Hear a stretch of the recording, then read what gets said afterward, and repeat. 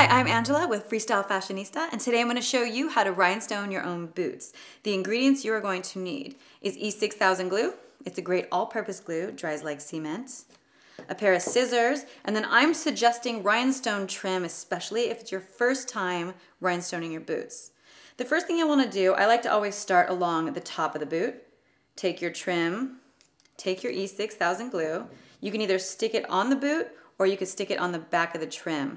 And then you want to lay it onto the boot and squeeze, squeeze, squeeze until you glue it all the way around the top.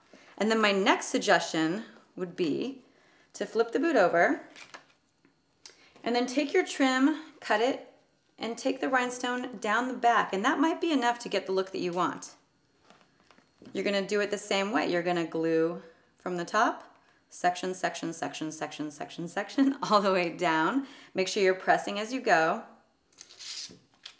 And that's a great way to do the back of the boot. Now, if you wanted to do the whole entire boot, those are the first two steps you want to take. The next would be just to slowly layer the trim all the way around, all the way down the boot.